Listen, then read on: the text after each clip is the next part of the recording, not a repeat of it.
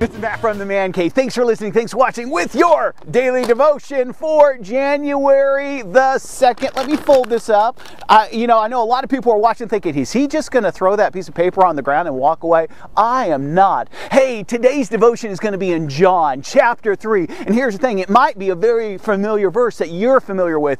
Verse 16, it says, "For God so loved the world that he gave his only begotten Son, that whosoever," now what was that word? Whosoever believeth in him should not perish but have everlasting life. I love that verse. Friends, behind me is a huge flood reservoir that holds millions upon millions upon millions of gallons of water. What ends up happening is this. If you can pan out over here, when it rains, all of the rain comes off of the mountains, comes into this area where I'm at. Come on back to me, darling. Okay? And it fills this thing up. And so this thing right now behind me, you can't even grasp how deep and how wide and how long this thing is. But it's huge. And it's like when it rains and it floods, this thing is filled up to where I am. There's water everywhere. I mean, some people drowned in this thing because they think, hey, let's go swimming in the reservoir. Not a cool thing to do.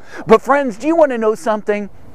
Do you know, for Christmas, I got this really, really cool Tabasco shot glass, okay? Now, I don't drink booze, but I love Tabasco hot sauce, okay? Can you imagine trying to fill this reservoir behind me with this little glass? And you're just pouring your little Evian water, and 1, 2, and how long would it take you to maybe just get it a quarter of the way filled? Probably take you 25 years if you could do it. Amazing is behind the camera is another reservoir equal to this one. But if you were to take that reservoir over there and this reservoir here, and you added all the billions and millions of gallons of water, it's not even equivalent, okay, to a drop of how much God loves. So friends, in Romans chapter 8, verse 35, which is a Pauline epistle, it says this. I love this text. What shall separate us from the love of Christ? Shall tribulation or distress or persecution or famine or nakedness or peril or sword? None of those things are going to separate us from how God feels about us. Persuaded that neither death, nor life, nor angels, nor principalities, nor powers, nor things present, nor things to come, nor height, nor depth, nor any other creature shall be able to separate me and you from the love of God which is in Christ Jesus. Man, God loves you so much. Here's the thing.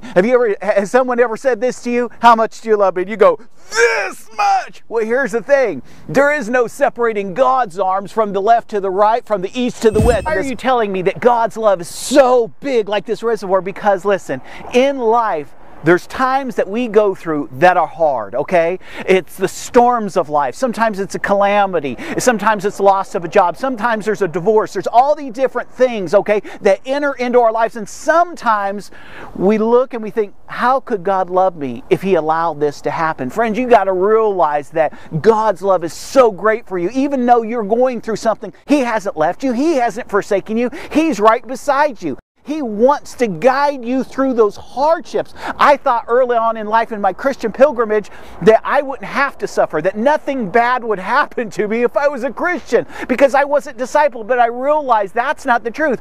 The truth is this, when things do happen that I don't like, okay, God never leaves me. He never forsakes me. He walks me through the valley of the shadow of death, untouched, unharmed, okay? He is with me until the very end. That is his promise. Don't be deceived by the enemy of your soul that God doesn't love you, okay? Because we are promised that things will get difficult in the end days, and they already are. So friends, don't let anyone deceive you in this life, whether it's a person or the enemy, okay?